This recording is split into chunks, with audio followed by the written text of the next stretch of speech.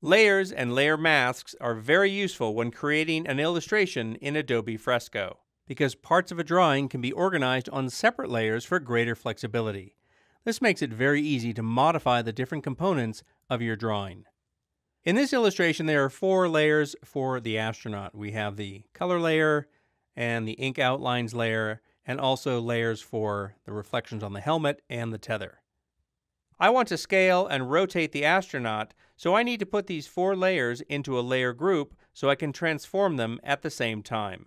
To create a layer group, I'm going to take the thumbnail for the ink outlines layer and drag it onto the color layer, and you can see how that's created a layer group. Next, I'll add in the helmet reflections layer and the tether layer. To see the contents of a layer group, just double tap on its thumbnail, and you can work with the layers there if you need to.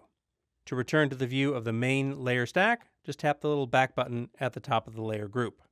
So with the astronaut layer group selected, I'm going to come over to the toolbar and select the Move and Transform tool so I can transform all these layers in the group. And I just want to scale this a little bit smaller, so I'll use a 2-finger gesture to do that and maybe rotate it a little bit. I could use the handle at the bottom to rotate, and of course I could also use the corner handles if I wanted to scale this proportionally as well. All right, that looks pretty good. One other thing to draw your attention to is the flip horizontal and flip vertical buttons up in the upper right. I'll tap Done here. And next what I want to do is work with the small moon in the lower right. This moon is part of a layer that has several different elements on it, so let me make that layer active and tap on the layer visibility button a couple times so you can see what's on that layer. What I want to do is move the moon up to its own layer so I can work with it separately. So to do that, I'm going to come to the toolbar and select the Lasso tool, and I'll draw a lasso selection around the moon. When there's an active selection, the Selection Actions bar will appear at the bottom of the interface, offering different options for working with a selection. To move the selected item up to a new layer, I'm going to go over to the Layer taskbar on the right side and tap on the More Options button, that's the 3 dots here, and I'm going to choose Cut Selection. Next, I'll go back to that same menu, and I'll choose Paste Selection. This creates a new layer for the moon, and it takes me into the transform mode in case I want to apply any transformations. And in this case, I do. I'm just going to scale this up a little bit larger and move it right about there. All right, that looks good. I'll tap Done. One of the essential features for working with layers is controlling the visibility of parts of a layer through the use of a layer mask.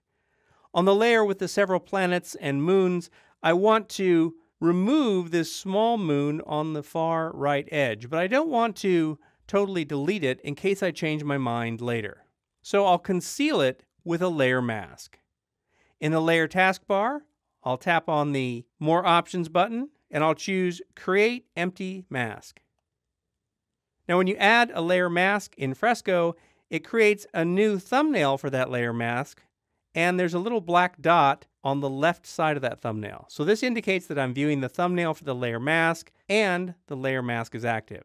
If I swipe on the layer mask thumbnail, I can see the thumbnail for the actual layer, and the black dot moves over to the right side, which means that the layer is active. I want to work on the mask, so I'll swipe back so I'm viewing the layer mask. And with the layer mask active, the Layer taskbar on the right side becomes the Active Mask taskbar, and there are options here for working with a layer mask. Down at the bottom of the interface are 2 buttons for Reveal and Hide, and these are used when you want to paint with a brush on the layer mask to hide or reveal the elements on the mask layer. I already have a pixel brush selected in the toolbar, and the Hide button is enabled. I'll tap on the More Options button in the Active Mask taskbar over on the right side, and I'll make sure that the On Layers view is selected. This controls whether I see the effects of what the layer mask is hiding or revealing on the layer, or whether the mask is visible as a red overlay. So all I have to do is come here and paint over that moon on the right edge, and I can hide it. And you can see the black area on the thumbnail of the layer mask that indicates where I just painted on the mask to hide that moon. If I tap on Reveal, I can paint over that moon again and bring it back. And that really is the beauty of working with layer masks, is the ability to conceal parts of a layer without actually deleting the content.